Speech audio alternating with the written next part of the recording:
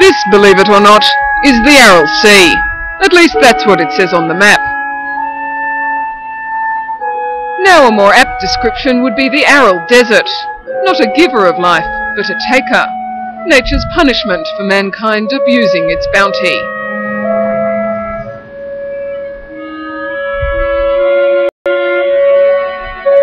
The water is now more than 100 kilometres from here, and experts predict it could disappear entirely by the end of this decade.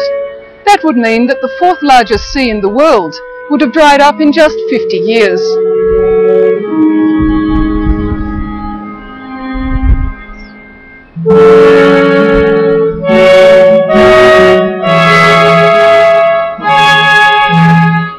Uynak was once a prosperous seaside town, where people from far off Moscow came for their holidays. Now the sea has shrunk away.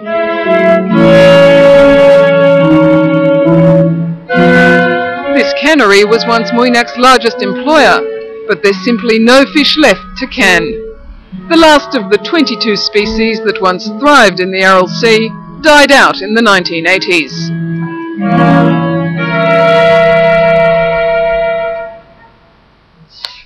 Biz tengizning бар кезінде барлығын Аральскіден тәмин ететінек.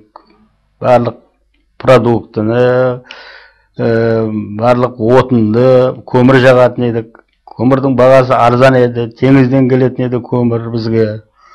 Онан теңізден келетін еді, әмме зат теңізден келетін еді, арзаншылық еді. Теңіз қайтқаннан кейін халыққа вообще қиыншылық туды.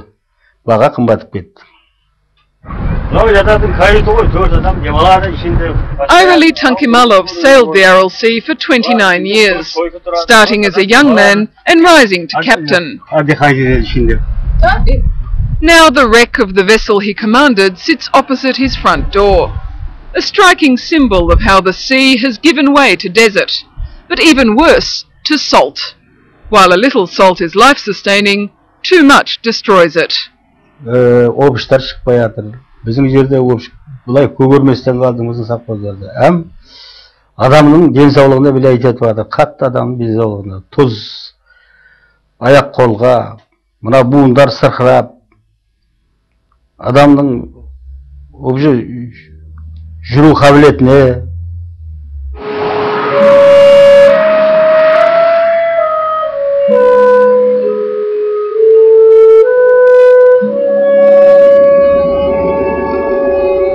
A blanket of salt now envelops much of the region, sapping the ground of its fertility and the air of its freshness. So degraded is the environment that it's no longer fit for human habitation. It's a place wrecked by disease, cancer, anemia, birth defects, and one of the world's highest rates of tuberculosis.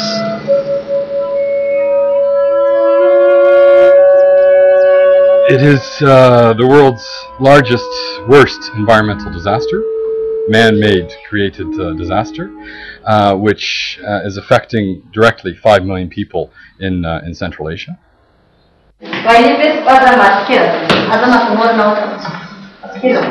Medecins Sans Frontiers, Doctors Without Borders, is a charity that usually operates in war zones.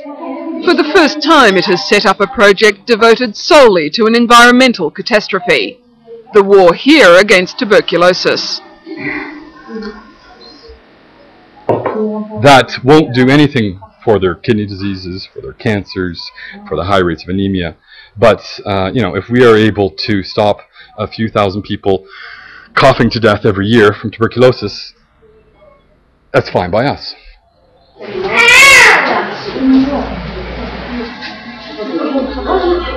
So how did this happen, and who's to blame? There are two culprits, communism and cotton.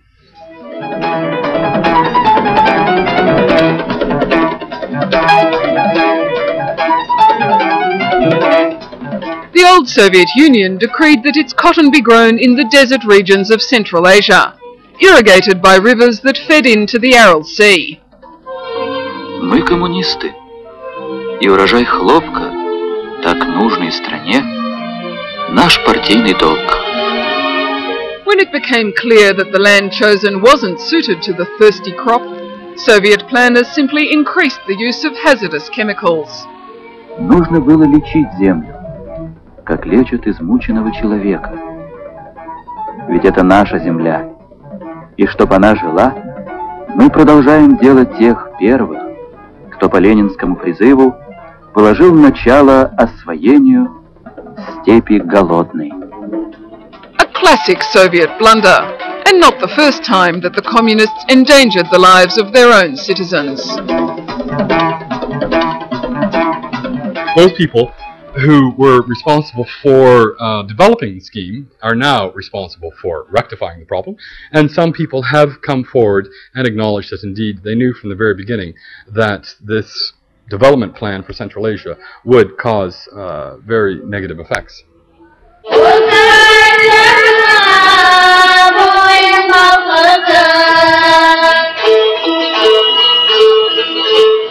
Yet far from being brought to account for the excesses of the Soviet era, the Uzbek leadership dances to the same old tune. 9 years after independence, the old communist boss is still president, control remains centralized, and freedom curtailed. The happy faces, as in the old days, mask a desperate need for reform. Many rural regions are worse off now than they were in Soviet times.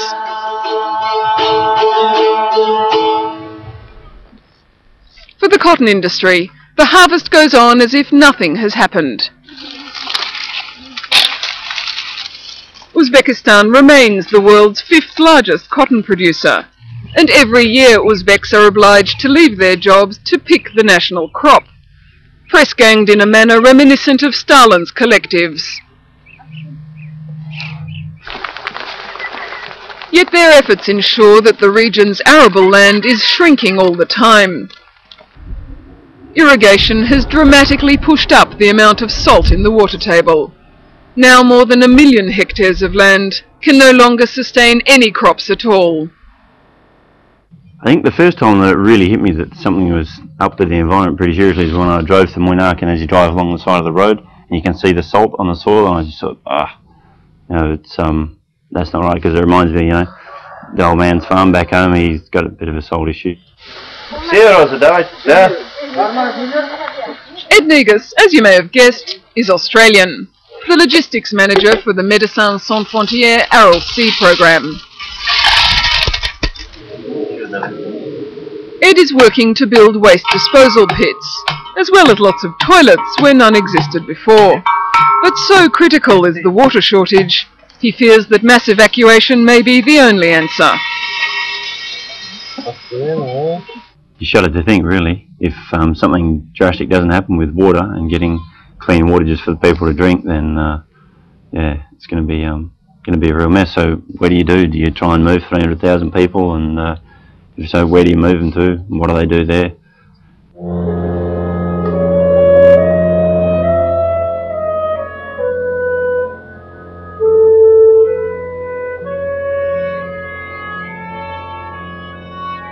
Some of those who can have already gone, crossing thousands of kilometres of desert to escape the region's problems.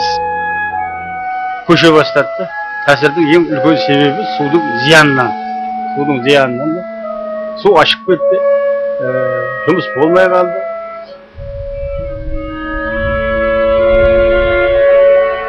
And salt is eating into everything, even Moynak's public library, which collapsed after salt corroded the bricks. The water here contains some 6 grams of salt per litre, 3 times the safe level for human consumption.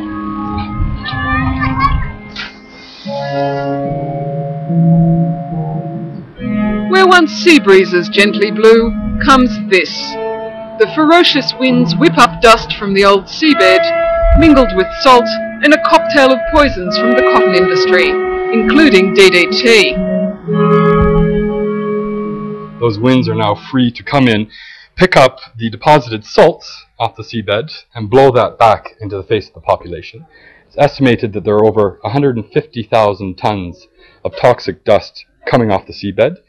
If and when the sea completely dries up, they estimate there will be about 15 billion tons of salts released into the environment.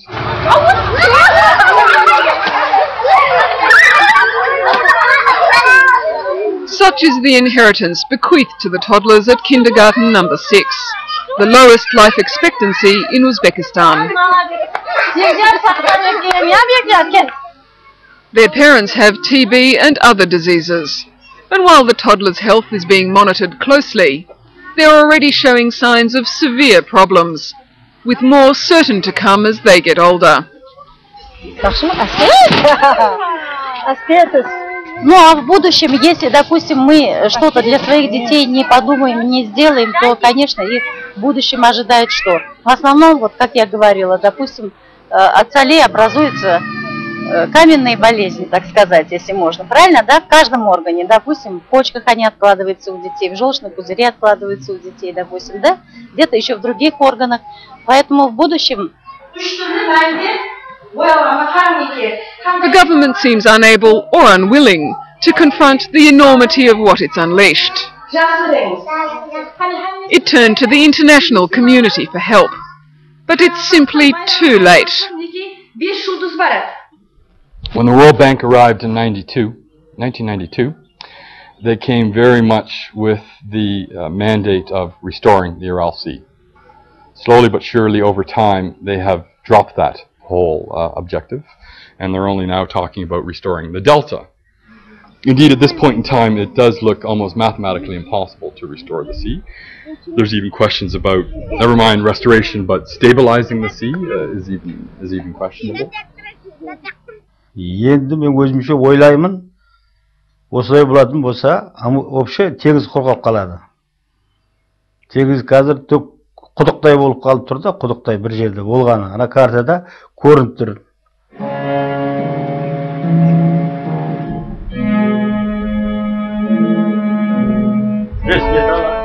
With the vessel he once captained marooned at his front door, Aigali Tankimalov is already 100 kilometres from the nearest water. In a decade, say the experts, all of it may be gone.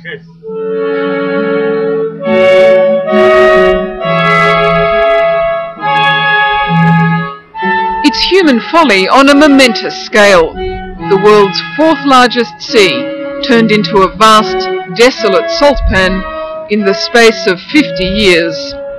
Вы знаете, конечно, это то, что море высыхает, это наша всеобщая боль, конечно. Да, я думаю, что, конечно, если море будет высыхать, если нет воды, какое живое может быть, правильно, хорошим?